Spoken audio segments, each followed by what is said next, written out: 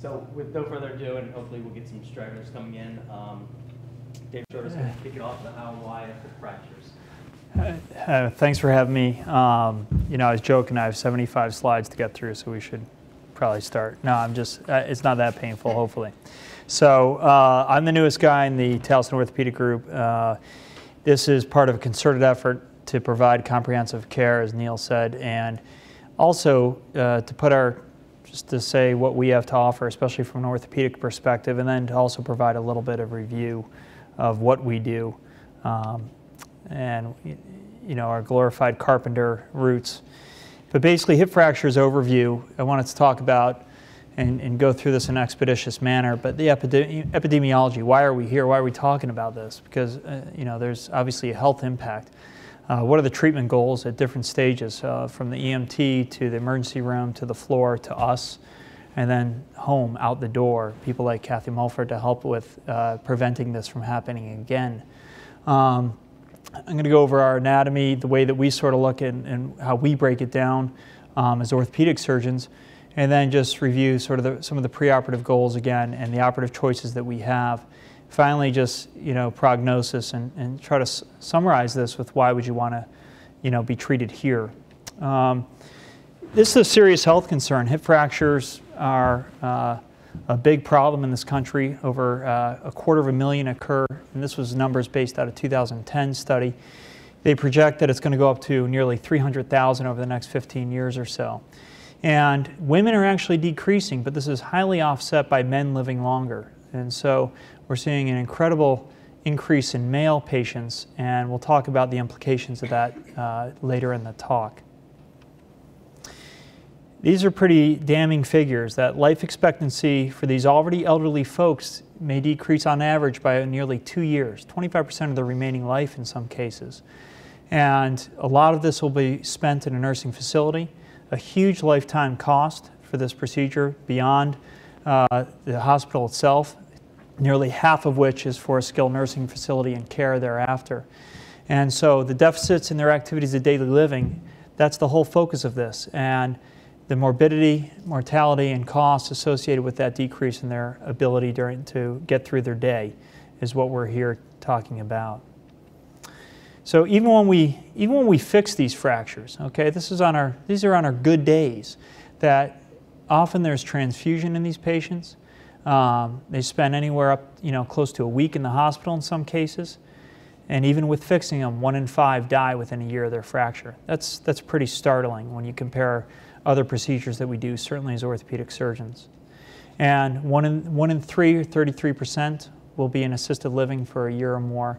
40% will need a cane or go to a lower level of ambulatory status than they came in with. If they were at one status, they'll go a rung below. And then for our side, up to 10% of these fixate. So I want to just quickly go over anatomy because, you know, we have all sorts of names and we have all sorts. I joke with my patients, we go to medical school to learn fancy speaking. When it really comes down to the level of the fracture doesn't really matter as much as just trying to break it up between femoral neck fractures and fractures around the bony prominences of the proximal femur, the trochanters. And the words that we tend to use are femoral neck fractures. A lot of us still use intertrochanteric fractures, but probably more commonly in our literature we'll start to use pertrochanteric fractures in and around intertroch because they don't always read the textbook, so to speak. So why did this displacement occur as it does? These are the main attachments to the proximal femur. The upper arrow is showing evidence of where the abductors attach.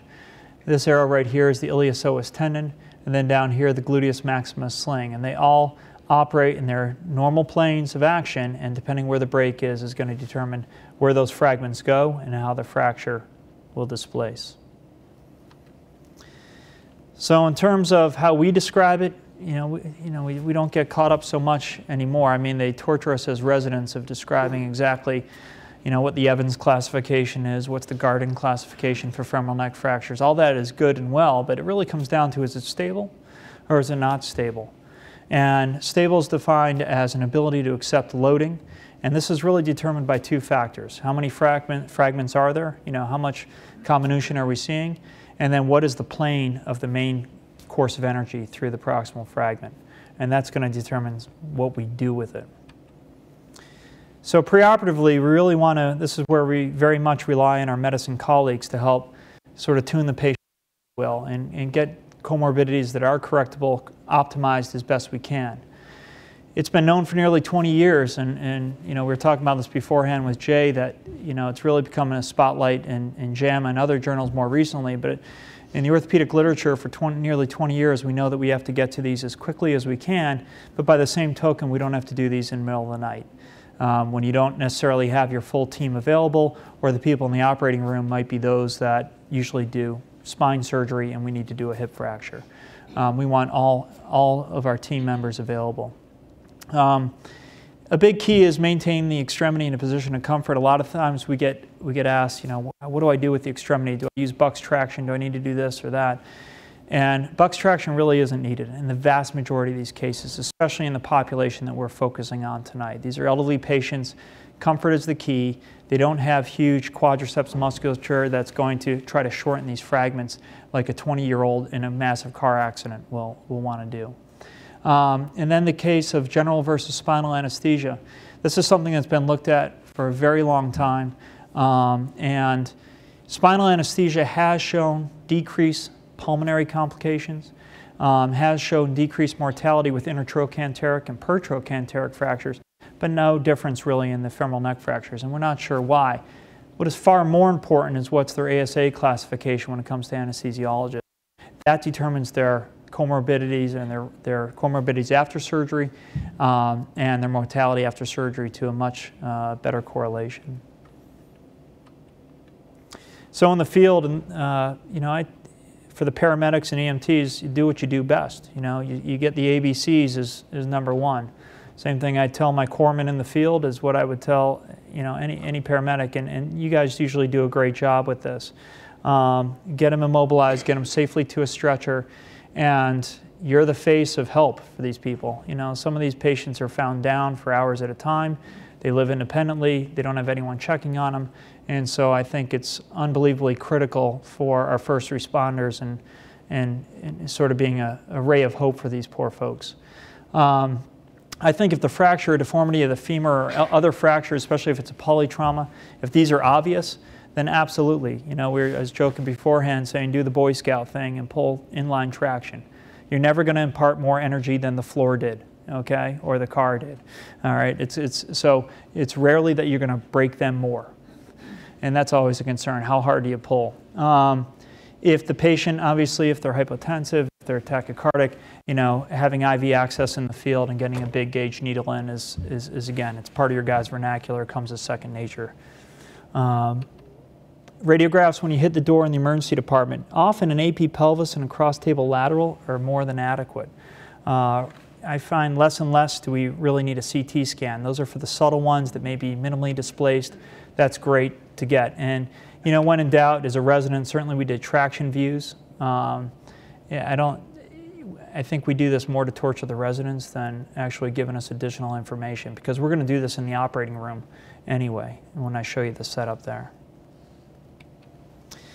So goals in-house, really it's usually a first-generation cephalosporin that's needed perioperatively, and then usually in the postoperative period for an additional 2 doses.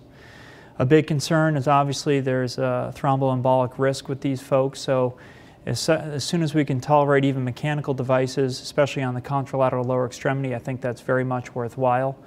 I think we, as surgeons, will always put these folks on postoperative DVT prophylaxis, chemo prophylaxis. And it's difficult to do nutritional supplementation in 48 hours, but it's certainly something to be concerned about in their management perioperatively. I think a key is to avoid snowing these patients. You know, control their pain, but don't snow them, because delirium has its own independent predictor of success in terms of comorbidities and morbidity postoperatively. And then pressure sores, always, always, always be aware of pressure sores. And you know, when you folks bring them into the hospital or bring them into the emergency department, we always want to get them off the bed, off the board, and onto a well-padded surface. And then depending how sick they are, that's a consideration we always have to have in the back of our mind. Early mobilization out of bed, once we get them fixed, is that's why we're here. That's why you see the orthopedic surgeon with these injuries. You want early planning, work with our discharge team, work with the internal medicine providers, work with our multidisciplinary caregivers to get them to a safe location in terms of skilled nursing, ideally to home, because those outcomes tend to be better. And then, of course, I don't want to steal Kathy's thunder for later, but you want to be considering workup for all these patients for osteoporosis. Our operative goals are fairly straightforward. This is what we can control. We can get the correct reduction in the fracture. We have to choose the right implant, and we have to put it in the right spot. And that's on us, because that very much predicts how well that implant's going to work. When we're speaking about femoral neck fractures, really comes down to 3 cannulated screws if it's a non-displaced fracture. And I'm going to hand out a model if you guys want to take a look at this. What we try to do is get those in the sort of the far reaches as peripherally as we can in the femoral neck, especially posterior, superiorly, because that serves as a buttress to help keep the neck fracture stable. And we often use these really for the non-displaced or valgus impacted femoral neck fractures. We don't use these for displaced fractures. Hemiarthroplasty and total hip arthroplasties. It's been shown in multiple studies that for displaced fractures, these are far better than attempting cannulated screws. I think cannulated screws, even in younger patients, are not good options for open reduction internal fixation. Reoperation rate is 1/4 with the arthroplasty options that it is with the open reduction internal fixation options. And this has been shown, especially if you have a younger elderly patient or physiologically younger patient, you might consider a total hip arthroplasty as opposed to half a hip. And I have a model of a total hip here. I know it's, everyone's seen it, but it's nice to play with the toys that are provided by, or used to be provided by companies. But you can see what a total hip looks like. See? I set you up for that, actually. I set you up. That's a dislocated total hip. That's polytrauma. External fixation, surprisingly, has been used in Europe. We certainly use it in a battlefield setting, but it doesn't really have a place in 2013 in suburban Maryland. This is something that in open fractures I would certainly consider, however. Intertrochanteric fractures or pertrochanteric fractures, that's sort of the next flavor. You really come down to 2 different devices. You have an intermedullary nail and you have a compressive hip screw. There's sort of religious argument of when you're going to use one over the other. I would say that the screw we tend to use with the more unstable patterns, and that intermedullary nail we tend to use more frequently today. For a while it was actually coded higher, so there was a bad incentive to do the nail over the dynamic hip screw, or the compressive hip screw. And then different types of nails are shown there in the bottom. Less frequently we'll use external fixation and then the arthroplasty options. As an arthroplasty trained surgeon, arthroplasty is something that if you go in with these de novo, you're going to be losing a lot of bone. You're going to have to use a revision type implant, and it makes it much harder. I'd much rather try to fix what we can, get it to heal whatever we can, and then go back to fight another day and get the patient better optimized. This is just real quick how we set them up in this crazy position in the operating room. But what we look for is we use the large C-arm there to just give us orthogonal views and watch the reduction. And almost all of us will do the case before we do the case. And that is we're going to put them under traction. We're going to get the fracture fragments aligned. We're going to use things like crutches and supports to get it perfectly aligned before we fire the implant. Now, postoperative course, our goal, and I'm guilty of the first one, allowing all patients to weight bearing as tolerated. Sometimes I chicken out if there's a lot of comminution, and I don't necessarily trust my construct that I'll do 50%. But when the actuality, the actual nature of these is the patients tend to self-regulate anyway, and they tend to do very well. They're going to bear as much weight as their hip can tolerate. And if it fails, it was really destined to fail. And Ken Koval is a fracture sort of advocate. He's up, I believe he's still at Dartmouth right now, but he's written many papers on this subject matter, specifically looking at morbidity and mortality. And then we just do a couple x-rays post-operatively just to follow the fracture healing as we would for any broken bone. So the good part of the prognosis, these are the things that are success, and they make sense. A younger age patient or physiologically a younger patient that walked at a high level before surgery, able to do their activities of daily living at a high level before surgery, living with another person because they're incentivized to do well and return to their family member. And certainly ability to walk independently at the time of discharge is a huge factor of how they'll do well. But then there's the bad. And the bad is really why this is such a big problem in the United States. Male patients, and this has been shown in multiple countries, including the US, have up to a 4 or 5 times mortality within the first calendar year of their fracture.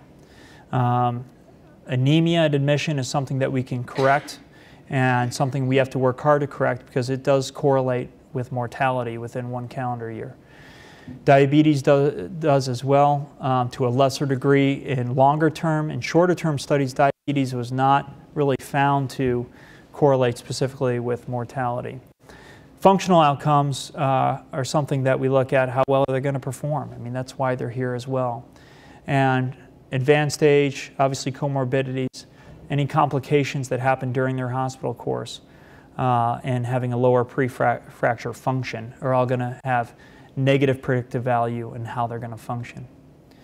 And then finally, which one of these patients are going to need an institution afterwards, long-term skilled nursing facility, and again, it has to do with function, age, and to a lesser degree, gender for that variable. So, why here? This is what I sort of, this matches the picture that we put out in reaching out to some of the skilled nursing facilities locally. These are the 6 individuals that take care of, we're going to be taking care of the lion's share of hip fractures here. And I think what's interesting of our group is that 3 of us are fellowship trained in total joint replacement. And I think the evidence is growing that total joint replacement, especially in that physiologically healthier elderly person after a fall, they do much better. And I think that's the kind of skill set that you want brought to the table when it may be your mom or your dad or your relative or your friend with this injury. And so I think the whole reason we're here tonight is because I think we bring a total team approach, and certainly as orthopedic surgeons we're just part of this team. And how well we do with our medicine colleagues, our emergency room colleagues, and our discharge planning team, as well as the skilled nursing facility, is going to predict how well these patients do in the long haul, because it's still, despite our best efforts, this is still a very dangerous injury to have. So thank you guys for your time, and if you guys have any questions, I'll be more than happy to answer. Yes, sir. You were talking before about kind of the, judiciously using narcotics and pain control. Obviously, these are susceptible patients that have an increased rate of delirium with narcotics and such. Do you use femoral nerve blocks at all, or is there a role that you find? In my fracture care, I use femoral nerve blocks. I do prefer neuroaxial anesthesia, however, and I find if you have a good spinal block, that often that will give you just as good coverage. My joint experience in total joint replacement is that femoral nerve blocks tend to slow you down. And I use them in my fellowship training extensively with total knees, but I think when you look at sort of the avant-garde joint settings, and this hospital included Dr. Delury, that really we've abandoned femoral nerve blocks to a great degree, because we can do it with our spinal, we can do it with multimodal pain control and not rely on that. Okay. I was thinking of it from an emergency department perspective. It's become a procedure that some of us Sure. Especially if it's in the evening and it's not going to happen so fast. Yeah, I don't think that would have an adverse outcome on it at all. I mean, because it's, like you said, we're not going to do it that night. We're going to make sure everything's optimized and ready to go. So I think if they're in extreme pain, I think that is a good, anything that's a viable option to narcotics, I think is good. And then here's an intramedullary nail if you guys want to see that one. That won't fall apart. No matter how hard I try. Yeah. So anyway, any other questions at all? All right, now I'll give way to my colleagues here.